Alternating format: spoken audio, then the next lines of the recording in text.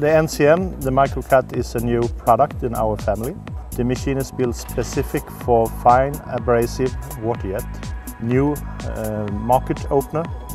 The target market for this is fine electronic parts and also medical parts. That is a new market for us as a company also. The market with fine components who's been up to date has been with micro laser or EDM wiring, and now we're coming with this fine abrasive process into that market, and they have the same benefits like the ordinary abrasive water jet, comparing with a regular laser comparing water jet technology. The machine concept is very like the original one we have. We have the same guiding pattern in this one. The big thing here around this machine is the table frame system here. The normal way on the standard machines that you put the material on the working table on the grid. On this machine we have a concrete fixture table which is connected to the machine, and then we have a collector who will collect the water. So a little bit opposite to comparing with the standard machines. So all material is fixed to the frame system, you can say.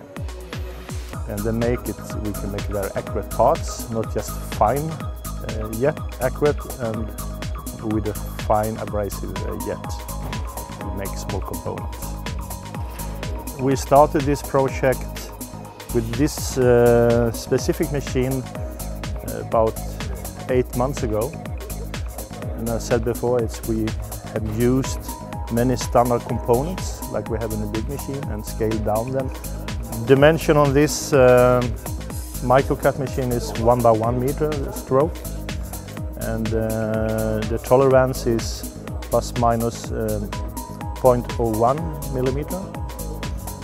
The abrasive cutting is from 0.2 up to 0.4 of a millimeter. We have tried to cut up to 30 millimeter stainless with the fine abrasive, so it's very similar to wire EDM, what they can produce.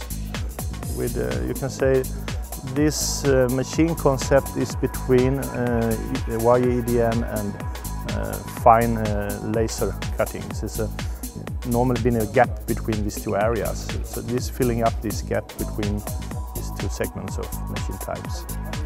The control is exactly the same as the big machine that we call panel 1, our own HMI, and it's working together with FAWJ CNC controller.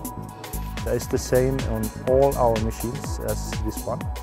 People who have small components, sensitive materials, need very high accuracy on the parts, and a cut with cold cut and not thermal cut. The toughest part has been the process by itself. The process I have been working for 3 or 4 years before we start to build a machine. So that has been a lot of testing in the focusing tube and the design of the cutting head. So that is the biggest adventure in this machine, if you see it like that. It's the process itself.